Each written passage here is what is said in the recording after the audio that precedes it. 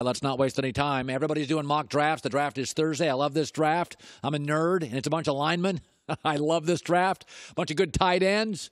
And so let's do our mock draft.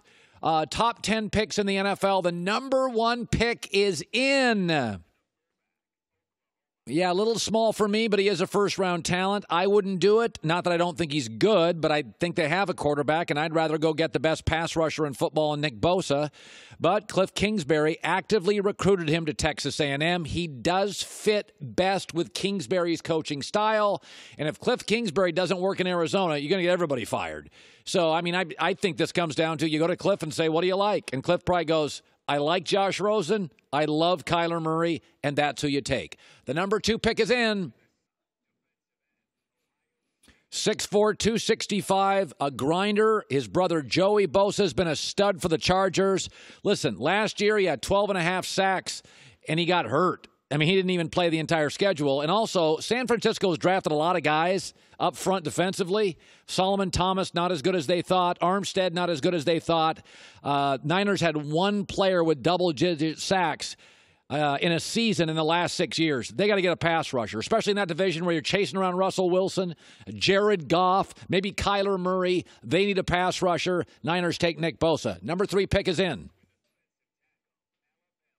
Listen, the Jets' rush defense last year stinks. That's why they went and got C.J. Mosley from the Ravens at linebacker. If you add Quinnen Williams, my people tell me he's the best player in the draft. So I'm not saying that because I love Sam Darnold and the Jets, but he is an unblockable one-on-one player. You can double him and push him out of the way because he's not huge. He's only 300 pounds. But he had 8 sacks, 20 tackles for a loss at Alabama. He is the real deal. The Jets will put him next to Leonard Williams and solve their rushing defense problems. He had 17 sacks, second most in college football, and the minute the Raiders gave up Khalil Mack, guess what they needed? A pass rusher. So the bottom line, you know how many sacks the Raiders had last year? This is embarrassing. 13.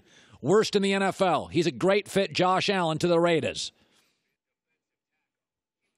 Tampa's defense stinks. Their best players, seemingly the last several years, are all on offense. They had the second worst total defense over the last 3 years. Bruce Arians is going to elevate the offense. So go out and get a really talented kid who I'm told is moving up the draft board. Ed Oliver solidifies their defensive front. Best defensive lineman, arguably in the Big Ten, all Big Ten last 2 years. Little bit of a shoulder concern, but he was the number 1 high school football player in the country. Remember, the Giants traded defensive end Olivier Vernon to the Browns, so they need a big, relentless pass rusher.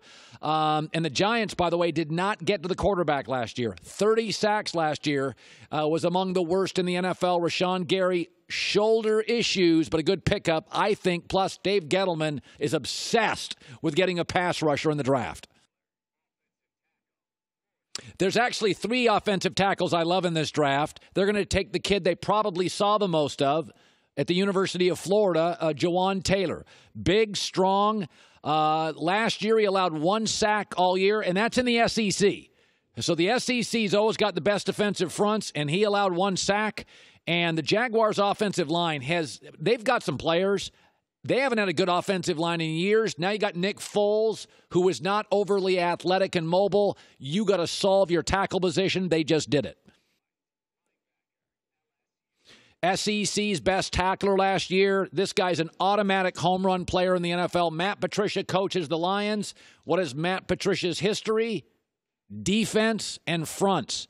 He'll be the playmaker for Detroit's defense, and he can really run. He's a linebacker who runs like a wide receiver. He runs a 4.4. LSU SEC guy, Devin White. By the way, best blocking tight end in the NFL coming in from college in a long time. College tight ends don't block anymore because all the spread offenses. This kid's a beast. He'll help block for Josh Allen, the second-year quarterback. They also, last year, they have bad tight end productivity and bad receiver productivity. This is a home run pick for the Bills. A blocking tight end to elevate your running game, protect Josh Allen. He can also get downfield. Yeah, again, this guy's a beast. He's one of 2 or 3 great tackles. Mike Leach in Washington State, don't run the ball. All they do is throw. So there's questions about his ability to run block, but he is a tremendous pass blocking offensive lineman. He was the highest graded offensive lineman, according to Pro Football Focus, in pass blocking, and the Broncos lost 3 starting offensive linemen to free agency. Also, one more pick. I'm going to go with Haskins drops because of the Giants' needs on defense and reluctance to move off Eli Manning. I'm going to say the Ohio kid goes to the Bengals, and I love this move. Sit behind Andy Dalton for a year. He's an Ohio kid. They have a new coach in Cincinnati, offensive-minded Zach Taylor. He's gonna get tired of Andy Dalton really quick. So I like Haskins more than everybody else does. I'd take him if I was the Giants if I'm not going to trade for Josh Rosen. He broke Drew Brees' Big Ten record for most touchdown passes in a year with 50. I like the kid a lot. And so I think he's going to go to the Bengals at 11. And it's perfect. You got Andy Dalton. Andy's a grown-up. He's mature. Dwayne can sit back there, learn the offense, figure it out from a real grown-up. Hi, everybody. Thanks for watching. Subscribe here to get the latest from the show. Also, be sure to check out more of the best clips from The Herd or go watch a few segments from other shows on FS1.